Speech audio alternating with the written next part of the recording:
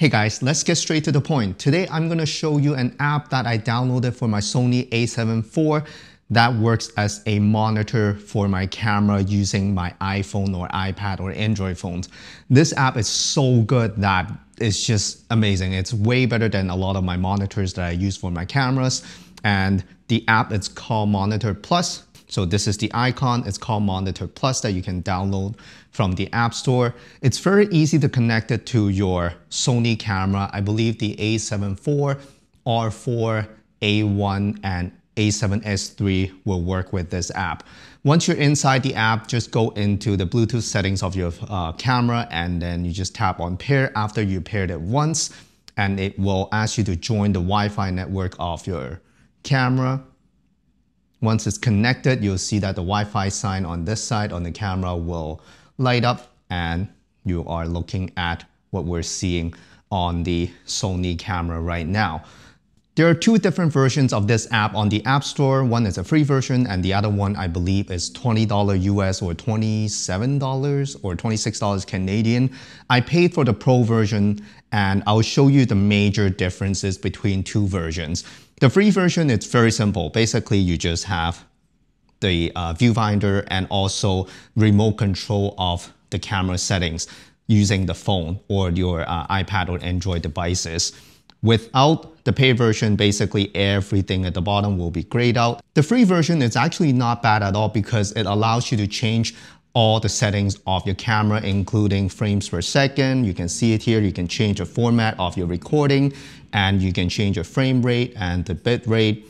Of course, shutter speed, the aperture, ISO, which is really handy, white balance, which is super cool because you can change the settings or the white balance setup that you can use as a preset, and also changing the color temperature by itself and adding tint and stuff. So that's amazing. And you can change the autofocus to manual focus mode. Here you can change the focus area. And if you tap onto the battery, it will not do anything, because if you want to check the battery of your phone or your camera, you actually have to tap onto the menu button here and it will show you the battery life right here. It's super tiny. It's like camera 64%, phone is 89% right now. Let me turn off some of the features that is not supposed to be on for the free version. This is how it looks like for the free version. You have a histogram at the bottom left, which is still really handy because it allows you to see if your image is actually overexposed or properly exposed. And you will see that this image right here is really faded after I turn off some of the features because it's not loading a LUT on top of what we have an S-Log 3 profile here. If I turn off the Gamma Display Assist, it's really close, but it's still not the same. But this is how it looks like on the camera. If you turn on Gamma Display Assist, this is a Sony a7 IV. I always film in S-Log 3 because of the most dynamic range that you get from S-Log 3. So this is how it looks like on the free version. There's one more major difference compared to the paid version is you will not see this focus box right here. If I move the focus box on the camera, you'll see that the focus box changes. And you can also tap on the screen to change the focus box location, but that it's only available for the pay or the pro version. This focus box is not going to show up if you have the free version. So keep that in mind. If you need the focus box, you have to pay for the pro version. But of course, you have a lot more stuff that you can use in the pro version, and I'm going to talk about them right now. Before I do that, I will show you one really good trick that you can use if you are into recording your camera display or the screen. On your iPhone, there is a screen recording function. If you tap onto this and start recording the screen, it will actually record this screen right here, which is pretty much exactly the same as your Sony camera screen with all the settings on it. So it allows you to demonstrate, let's say a photography or videography tutorial, having all the settings there and showing the focus box with the pro version. So that's one trick. I'm going to record this screen and I'll probably jump back and forth between this view and the screen of my iPhone and also the screen of the camera. One function on the free version that allows you to use it as a really nice wireless monitor is you can press the record button here and it will start recording on the camera as well, even for the free version. So that is very, very, very handy. So this is not only for the pro version, but also for the free version as well. At the bottom of the screen, you have the memory card slots, 1 and 2. It will tell you how much time you have left if you are in video mode, which is amazing. I'm going to talk about the photo mode as well because this app works for photo mode as well. At the bottom here, these are all the pro features. Right here, you can also see them inside the menu. If you have the free version, this is the only option that you have, which is using the volume key of your phone to start recording, which is still pretty handy. I would say if you are wearing gloves and stuff, then you should use that button to record if you want to remote the camera from a distance. Other stuff, everything is grayed out pretty much for the free version. Here, you have camera control, of course, you have picture profile here. One thing I want to let you guys know is I think they have to update this app in order to show picture profile PP11, which is Sony Still. I think that's what it's called on the. Oh, this is what happens if your phone is connected to this Wi-Fi because it's not picking up any cellular data, or this Wi-Fi is not going to connect to the internet. So that's something you have to keep in mind. So just tap on use cellular data. On your camera, there's picture profile 11 for the Sony a7 IV. It has S-Cinetone, but here there's no S-Cinetone picture profile PP11. So that's one thing that is kind of weird that they didn't include. Maybe the camera is too new, but that's okay. So this is on picture profile 11, and I can't jump back to picture profile 8, which is S-Log 3, when it's on PP11, probably because it doesn't have it here. So that's something you can change. And here we have live view image quality. This allows you to set the pretty much the response time or the lag time between the camera and your phone. I would say if you're doing critical focus polling, then use the high quality. But for something that is fast and quick, you might want to set it so it doesn't have that much delay. But to be honest with you, I don't think the delay is that bad, even on high mode. So if I turn it to low quality image, I don't really see a huge difference. It's almost instant, which is amazing. Even with the free version, the speed is pretty much the same, so you don't have to worry about that. But for photo mode, probably because the camera knows that it's taking photo instead of streaming a video, so it will increase the latency, and this will be kind of laggy, probably just to save battery life, but that's okay because we are usually in video mode for myself anyway. So let's talk about all the features at the bottom right here. The first feature is Zebra. So basically anything that is overexposed, if I set the ISO a little bit higher on this side right here, you'll see that we have Zebra on both devices display because this part of the image is overexposed. There's one quick tip that I want to tell you guys is that if you tap onto the feature that you want to use or adjust, you tap and hold, you will be brought to this page right here to adjust the level of that specific feature. On my camera or my Sony a7 IV, I have Zebra level set to 90%.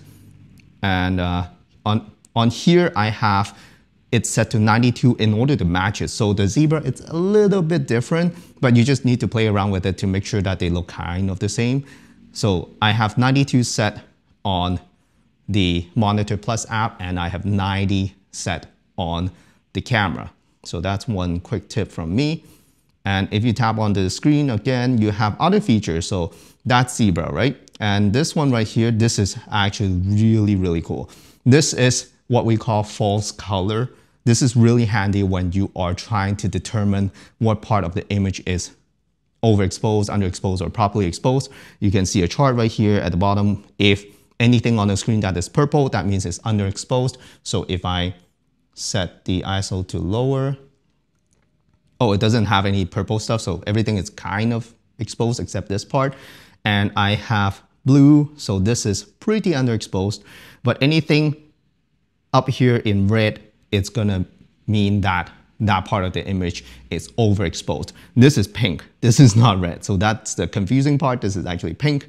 So anything green, grayish means that part of the image is properly exposed. This is really, really good, especially if you are filming in S-Log or any log profile on your Sony camera. It's better to use false color, or what I'm going to show you next, the waveform monitor to monitor the exposure instead of using this meter thing at the bottom. It's not the most accurate thing to use, especially when someone says, or actually a lot of people say that use this metering or meter to judge when you are filming in S-Log 3. Just have it overexposed like 1.7 stop over the normal exposure, then you will have a properly exposed image. But the problem with this metering is judging the entire scene. So everything inside the picture will be used to judge and come up with this number. So if you have something that is super extremely bright, it will affect this number really significantly, and it will just skew to that side. So I would highly recommend you guys to use waveform monitor or this false color chart in order to properly expose S-Log 3 or any log profile on your camera. Just get into the habit. This is a really professional tool to use. So just by having this false color on this app, it's more than enough for us to purchase the Pro version for $26. That's like nothing compared to a professional monitor that has this kind of feature, which will cost you like what, like $300–400 at least. So that's false color.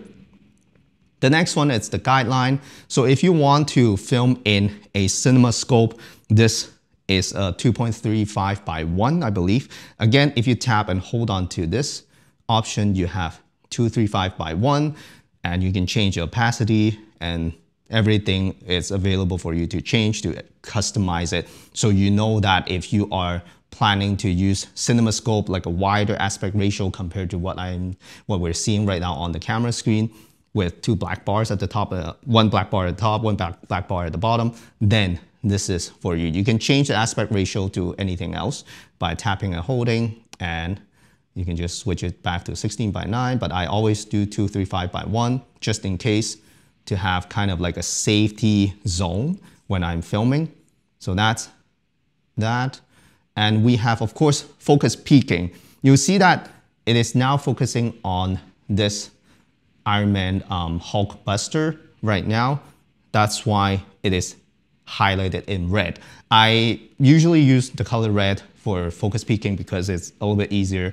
It's not that common that in an object it's red, except this time I'm using the Hulk Buster, which is red. And if you focus on something else, let's say I tap onto this area right here, you see that now that the lamp is in focus instead of the Hulk Buster. And I set the focus peaking on this monitor to be a little bit more vibrant and highlighted. That's how, like, that will help me to judge the focus. And on the Sony a7 IV, a lot of people are actually like confused that when you are using autofocus, there's still focus peaking. So this is in for autofocus mode, but the focus peaking is still on. You cannot really see it, but it's still on. I think it's really good because a lot of times, like, why not? Like, you can still peak and make sure that that part of the image it's in focus instead of seeing nothing and trusting the autofocus blindly. So I highly recommend keeping it on. So that's a good feature on the camera. But here you can change the intensity and the color of the focus peaking. You can turn the image into grayscale to help you to actually see what's in focus. But I'm just gonna leave it as in color. Just gonna turn that off. The next one is really good. I always use this on my GH5 to judge exposure. Here we have a waveform monitor. What you see here is if anything that hits 0, I know it's really small to see, anything that hits 0, that means that part of the image is underexposed. And anything that goes above certain level depends on the profile that you're filming. I'm going to show you how to tell if something is overexposed using, let's say, S-Log3. So everything right now is within 100 and 0. So that means everything is not properly exposed, but everything is protected. The shadow is protected, the highlight is protected, so nothing, no information is overexposed and gone or underexposed and gone. So this is good, but there's one thing to keep in mind. One very, very easy way to judge if something is overexposed, especially if you are not familiar with your log profile that you're filming or whatever profile that you're filming with. Watch this. I'm going to increase the ISO on my camera. You see that the waveform monitor goes up. The whole thing goes up. And watch the top here, this point right here. If I keep increasing the ISO, it will not pass certain point and hit 100. It will never hit 100 because this is an IRE level, and S-Log3, I believe, by judging this exposure waveform monitor, I can tell that S-Log3, once it gets over 93-ish kind of IRE, it will just clip and not show you anything. So one very quick and easy way to make sure that everything is protected, especially the highlight area, is keep increasing the ISO until you see that the peak of this chart is being like squished and compressed. So this is still okay, but now it's kind of being like squished. You can tell that if I lower it, it will show you more information. So this is about the right exposure for this particular scene. That's how I use the waveform. It's very, very handy. I would say it's probably even better than the false color that we just saw, but this is how I would use this waveform monitor to properly expose the scene. One thing I wish they can do, the app developer can try to do, is allow us to move this waveform monitor. It's now like kind of stuck at this corner. So if I have something there, I can't really like see it behind the monitor. But of course, you can adjust the opacity of this waveform monitor. It's still going to be okay. You can change it to a bigger scale, which is the entire scene, or medium, which is kind of weird, but I always use just a small because it's just for me to estimate the exposure of the scene. So that's waveform monitor. This is the second reason that you guys should get this app, absolutely for sure, because it's only $26 Canadian or $20 US, and this is super, super handy. By the way, we are not sponsored by this app. I downloaded it, I purchased it, so I paid for it. The next feature is very, very handy, especially when you always film in a log profile. As I said, this is a really washed out image. As you can see, this is for you to apply a LUT. So once the LUT is applied, you can see that it's not exactly the same color, but it's more saturated and contrasty for you to judge any kind of like exposure or colors or contrast, giving you a general idea. If you tap and hold on to this feature right here, you have the option to select different kind of LUT to be applied to this particular image right here. You have the ability to airdrop your own LUT onto your phone in order to apply it onto this monitor. But remember, it's not going to apply to the final image. It's just for you to monitor it. So if you send a LUT over, it will just allow you to monitor the image using that LUT. Built in, it has S-Log2 and S-Log3 to Rec 709, which is perfect. So that's super, super handy. Remember to keep this on. The next feature is quite complicated for a lot of people, I would say. I'm pretty sure I'm not going to use it that often, but it's still very, very handy. Here you have three different charts.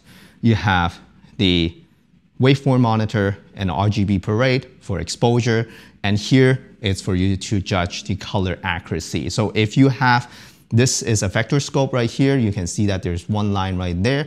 That is for skin tone color. So if you want to see if your color temperature, let's say your white balance or picture profile has accurate skin tone color, this is where you can see. So whatever that is on this line, that is skin tone. So if I put my hand in front of it, you can see that it's kind of affecting the information in the middle, and I can tell that my skin tone on this camera right now is a little bit too red. So that's how I would use it. I don't think I'll use everything all at once. This is a little bit too busy.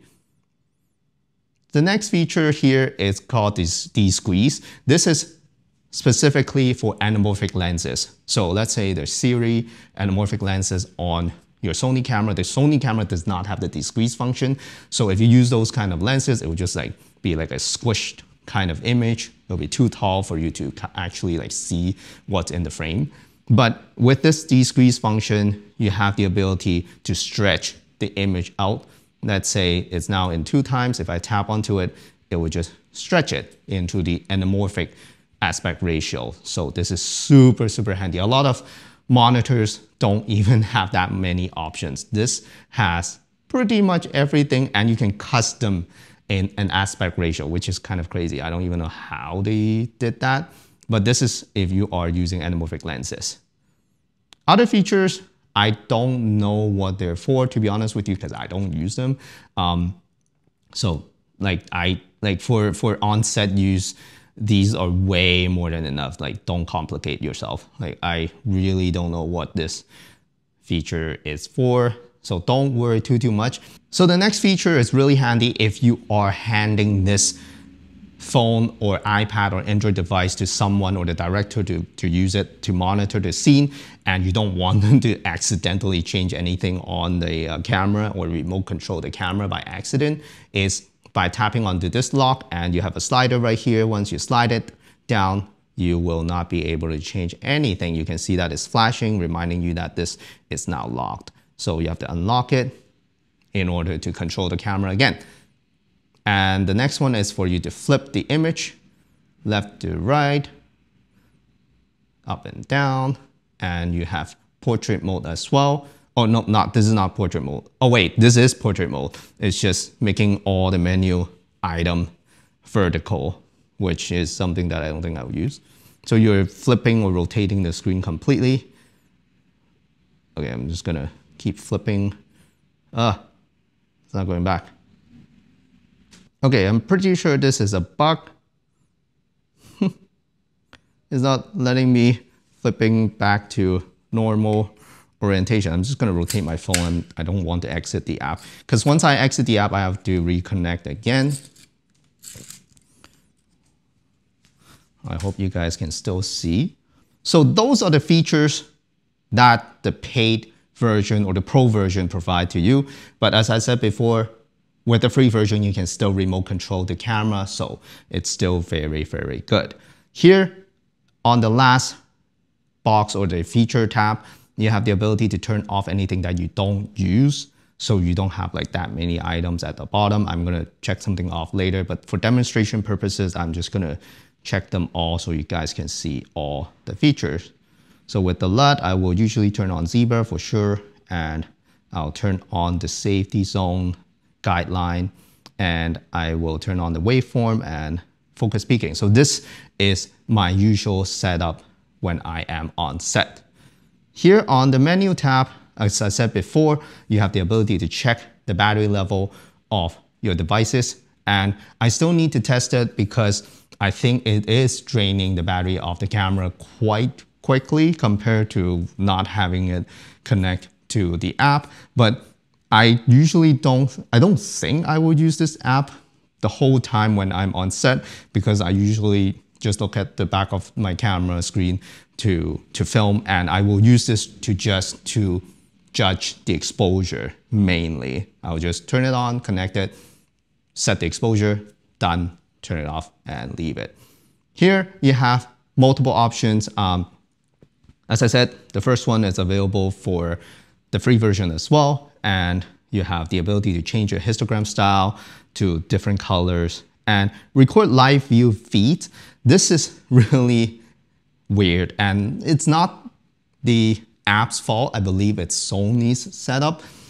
When you record something and you want to play it back on your phone, it's not available. So once this is in playback mode, this will be cut off.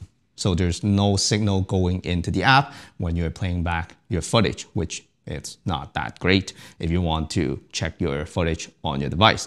So one way to work around is to turn on record live view feeds. What happens is when you press record, this app is going to record the screen without all the information, just the screen, to record basically the same scene, and you will see the playback inside the gallery of this app. So it's not the actual footage, but it's better than nothing. But I hope that Sony will open the feature up to allow any apps to have a wireless playback feature as well. But anyway, it doesn't have it. Tap function, you can change it to something else. You can use camera touch or AF area. I will use AF area to change the AF area.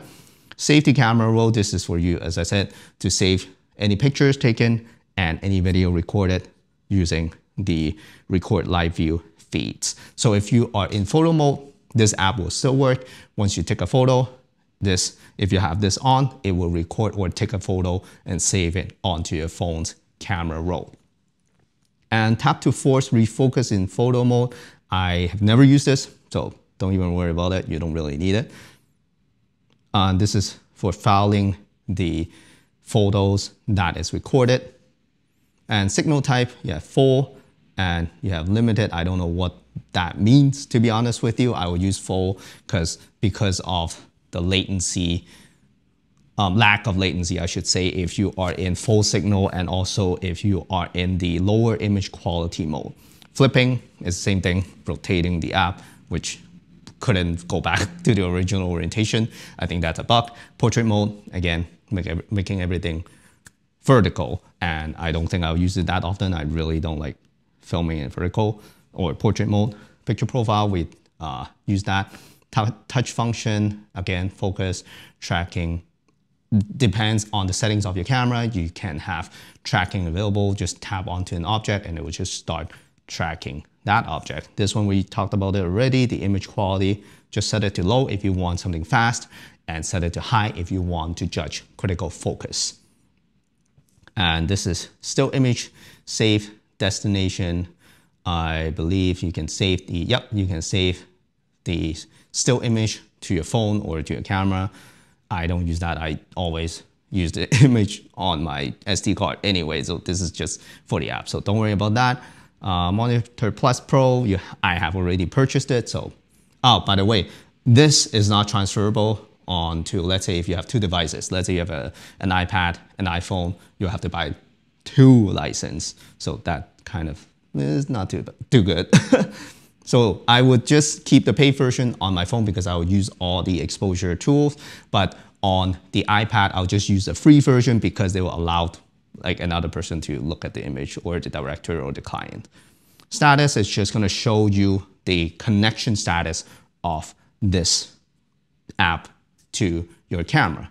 Now let's try to record something. So I will have the guideline turned off because I want to film in 16:9, which is exactly the same as what my camera is looking at right now. So it is now recording Hulkbuster. I'm gonna turn the ISO down a little bit because I never want to overexpose something. I would rather underexpose it, to be honest with you. I know that's not the proper way to do S-Log3, but to me, protecting the highlight is way more important. So here, when you're recording, it will show you that it is recording and the timing and the time of the recording.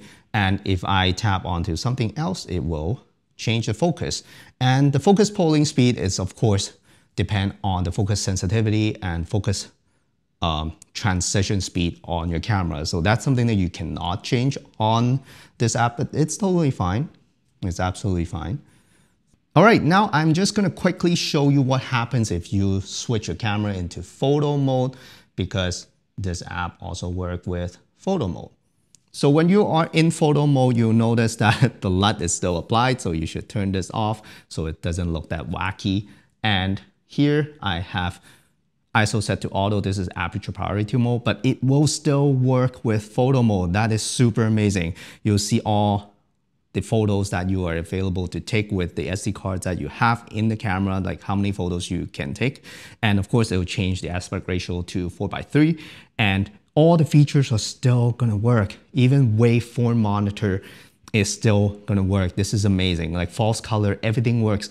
Before, I was complaining that like some cameras, they only allowed you to use the waveform monitor in video mode, let's say the GH5, and now you have a waveform monitor when you're taking photo with the Sony cameras. That is absolutely amazing. So this is one thing that I really love about this app right here. That's it. That's pretty much everything you need to know about this amazing Monitor Plus app for your Sony cameras. Make sure that you check the list on the App Store description page that your camera is being supported. I believe A7 III is not supported. Unfortunately, I don't know why, but hopefully they'll work on it and make it available with working with this app. And of course, A7 IV, R4, A1, A7S III should be on the list, but definitely check it before you purchase it. But of course, you can test it with the free version anyway. So definitely try it out with the free version. And I think this is way worth it compared to buying an actual monitor that has all the features that I just showed you. Of course, an actual monitor would have a separate battery and it will use HDMI cable, so it's gonna be much more stable and quicker when it comes to signal, but it's still definitely good enough. Like you can tell by the other camera that I am recording the screen of my camera and also the phone screen that the latency, it's not bad at all. Let us know what you think in the comment section below. Thank you so much for watching, and I'll see you in the next one.